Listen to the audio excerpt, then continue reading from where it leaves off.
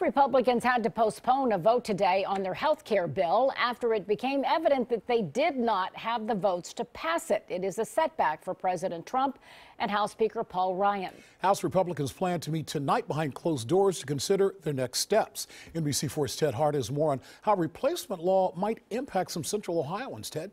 Well, Mike, the president has said that he wants a plan that lowers costs for everyone and increases coverage. That sounds great, but local supporters of Obamacare say the Republican replacement plan does just the opposite.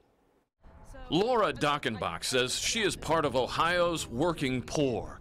She's a substitute teacher and does some freelance work, but she relies on health insurance through the Medicaid expansion program from Obamacare. That's been a big help in just, lots of, real basic preventative care. Laura joined others today celebrating the 7th anniversary of the Affordable Care Act and voicing concern about its proposed replacement. I think everyone needs to be worried.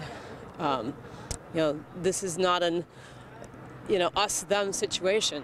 We're all us. Joe McCain of Canal Winchester is worried about affordability, something he says Obamacare has failed to deliver. As we have seen, there are people who cannot pay the deductible and therefore don't use the insurance. But Columbus Mayor Andrew Ginther said today the replacement bill will put more of the financial burden on middle and low-income families, as well as older adults. And retired school teacher Hugh Farthing worries about children who may lose coverage under the replacement plan. Kids that are healthy are better students, are better, they graduate more, they are better citizens, and I personally think everybody should have health insurance.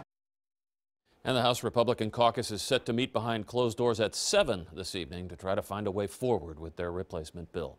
Ted Hart, NBC4. Alrighty, thanks, Ted. Well, we had a pretty nice